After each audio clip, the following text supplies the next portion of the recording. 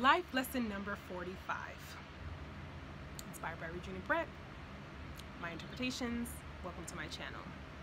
The best is yet to come.